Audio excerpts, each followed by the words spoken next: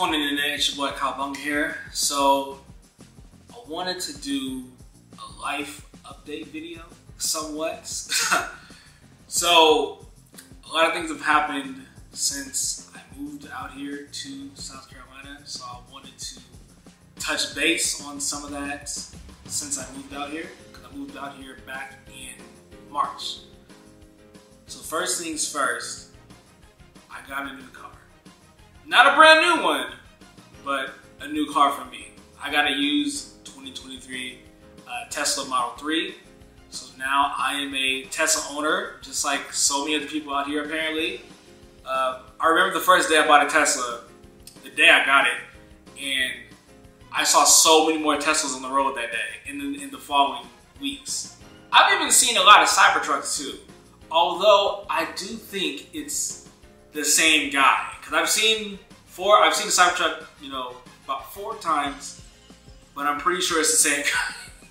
I'm pretty sure it's the same guy. Although I did see another one recently, I think earlier this week, and that one was painted red, which I'd never seen before, but that was different. So that happened. Got a new car. I charged the car at home. It's great. I haven't had to pay for fuel in a few weeks since I got it installed in the house. So I just charged it up. I didn't get the big one. I got the small one, the little mobile charger that you can buy for like $200, and then I had an outlet installed for it. That was another almost $600. But yeah, I got that done, taken care of, whatnot. The ride's great. I don't really have to pay for fuel unless I go long distances. Like the furthest I've gone so far is to Columbia, South Carolina, which is like 100 miles from here. That's the furthest I've gone recently. Secondary thing that happened within the past month, I found out that I'm being laid off. Found out I was being laid off about a week before the 4th of July. Today is July 18th, so it's been a couple weeks. I actually found out 3 weeks ago to today. It's not ideal. It definitely hurts, for sure. It was really unexpected. It was really unexpected. I did not see it coming. Now granted, I did kind of ask for it, sort of, in like a Drew McIntyre, sort of, I prayed for this and it happened type thing. I prayed for this and it happened. I kind of did ask for it because, I've never really liked my job per se. I'm not going to say where I work or what I do, but I never really got into it. It didn't challenge me mentally. It didn't stimulate me. It was kind of the same thing over and over and over, day after day after day, week after week, month after month, year after year. And I've been here for, next month, we'll make 4 years. Barely. I say barely because they gave me 60 days to find a new role in the company or hit that there unemployment line. So we're in the cusp, in the middle of that 60 days. I think I have another, like 45 or something. This has been a couple weeks now. I don't know what's gonna happen. I have applied for other roles, internally and externally, outside. Same things as what I do now, something a little different. I hope to find something, some way to stay in the company, even if it is the same role. Like, I'll keep doing it. I'm just not a big fan of it. The hard part is that I struggle with finding another role that will pay me the same as what I get now, which I'm not going to say on here either, but it's hard to find a role that's going to pay just as well. That's always been a difficulty thing for me. Always, even when I was ready to move to do something else, it was always tough. It was not easy. It was certainly not easy at all. So, laid off, right? How did we get here? It was a business thing. It was a business decision by the company I worked for. my role was just very easy to cut. So they did it. They did it. You know, it wasn't performance-based, as I was told. Nothing like that. Just unlucky. Just unlucky. In the letter I got, they listed like 2 other places. So it wasn't just me personally. It was a lot of people in different areas that were losing their jobs in California. So it wasn't just me. It wasn't a personal thing. It happens. It can happen to anybody. And layoffs have been happening all over the country, everywhere, in all industries. So it's not a total surprise to me at all. Does it sting? Yeah. Is it a little embarrassing? Definitely. Because you never want to lose your job. Like, nothing I can do. I did everything right. I still lost my job. Nobody wants to hear that. But that's what happened at the end of the day. So going forward, my hope is that I can find, another role. That's my hope.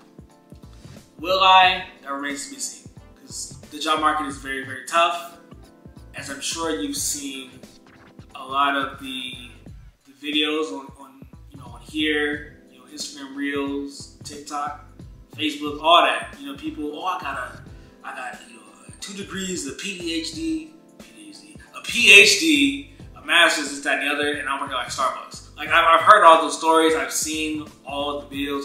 Not all of them, but like I've seen a lot of them, and that's scary. I don't know what happens next, per se. Like in life in general, I don't know what happens next.